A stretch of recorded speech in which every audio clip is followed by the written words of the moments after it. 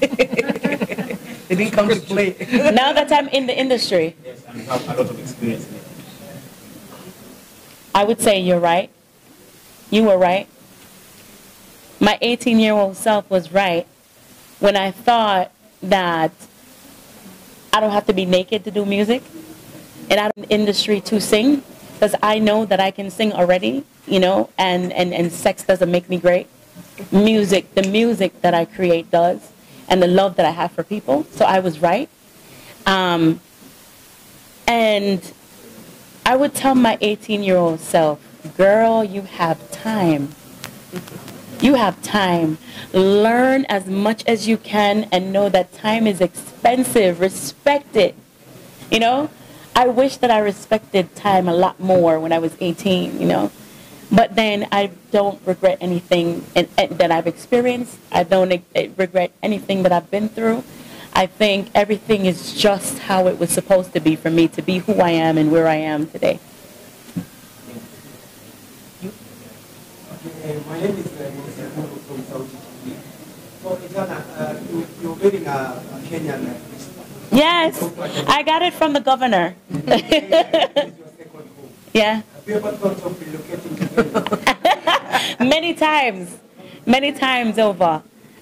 It's been a discussion, and it still is a possibility. So, I'll see. It's, you know, I would want to be in a couple of places. Like I also would like to have a home in England because I love the way the weather changes, and the mixture of the people is so huge. You know, like when you go to England, there's everybody. There's Indian, Jamaican, Kenyan, people from Ghana. Everywhere, all over the world, and they're all in that one pot, you know. That's why I love it so much. And yeah, Kenya. So. Okay, you've been here for a couple of times. What is your favorite dish here in Kenya? Today I had what was it? Ugali. Ugali. Ugali, and I love the way they cook the meat up. I know I'm not supposed to eat like red meat, and I don't eat it a lot. But I love the way they cook the meat up. So every time I come here, I always, no, but the last time when I came here, I had the same thing. But this was better. Yes. Okay. But it was good. And so I don't have a favorite dish. I just love everything that you guys cook. That's it. Honestly, there's nothing that I haven't had one thing that I can say, oh, I don't like this. I like everything. Hi, my name is Kido. I work for SPA Bats. I have two questions. One, your album cover name is a Swahili name. Maybe you can share with us why did you have to do a Swahili name than any other name? And then my second question is that in a scale of 1 to 10, can you rate your journey, your success, your achievement in music career? Oh, wow. I always say, when someone asks me anything, you know, related to that second question, I always say I'm not done yet. There's so much more for me to accomplish. And I feel like though I'm this far, that I have not accomplished a lot yet. I still feel like I'm not there yet, you know? And so on a scale of 1 to 10, I'd say 10, because I know the work that I put in, but I know I'm not there yet, you know? I still have so much to go. And why I chose Pamoja. Before I created the album, the whole idea was to think of a way to unite families and people and us, you know? And the idea was also to collaborate with a lot of African artists or different African artists, you know? And what better way to say together than Pamoja? Yeah. And also, so that you could be here for our concert. Please note. My name is Phil from Southland, Kenya. I have another question. Okay. Your music, the messages are very important to young people. Over time, you grew up from a little girl to where you are now. What is the most popular word that a young woman like me or anyone in the room would like to know? In life in general, you mean?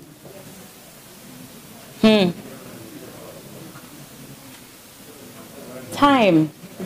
I'm back to it again, because a lot of us, I remember one day I was sitting home and I kept scrolling up and down for hours, and I passed like 4 hours on social media, 4 hours.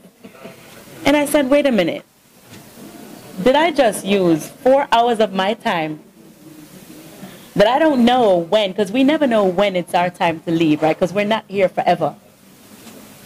And I said, I never know when it's going to be my time to leave. And I just spent 4 hours of my expensive time on social media for 4 hours. I said, nope, I'm going to college. And I registered for college that day again. And I made my plans of everything that I want to accomplish. And I, write them down. I made a list. And each time I accomplish each one, I cross it off. It's not a bucket list.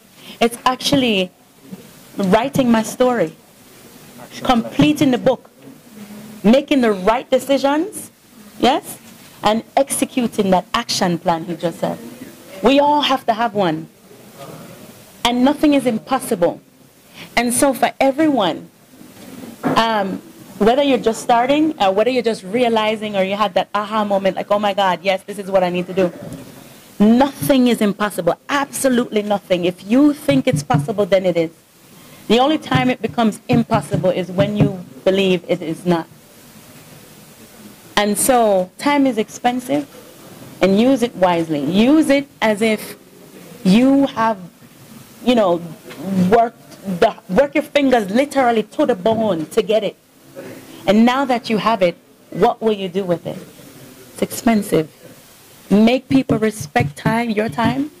Respect other people's time, because you just never know. But what you accomplish when you leave is important. If not even for you, not for the world, but for your next generation, for the people who knew you, how you made them feel, what you accomplished, to say, oh, she did it, maybe I can do it too. That's what I would say to someone, whether you're starting, you're young, or no matter where you are in your life. Time is expensive. Use it wisely. Etana, allow me to ask this.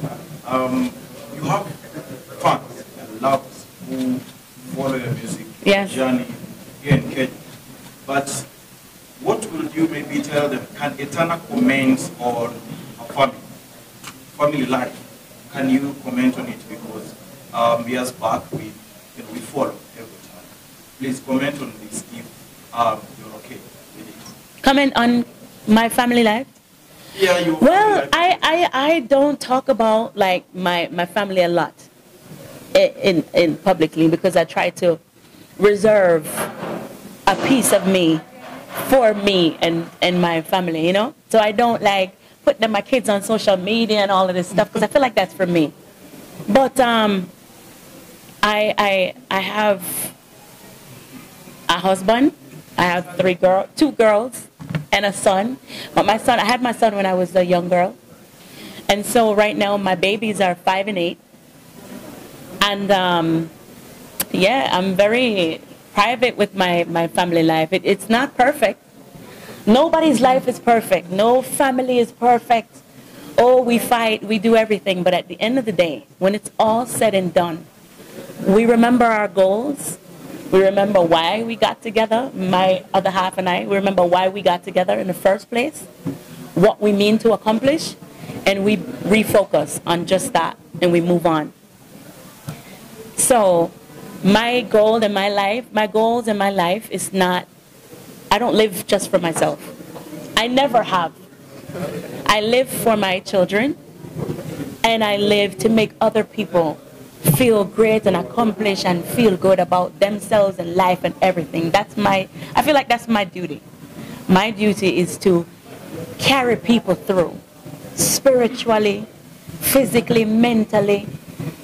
That's my duty, and I'm happy to do it, So I never live for myself. I just don't, and that's my life. I'm taking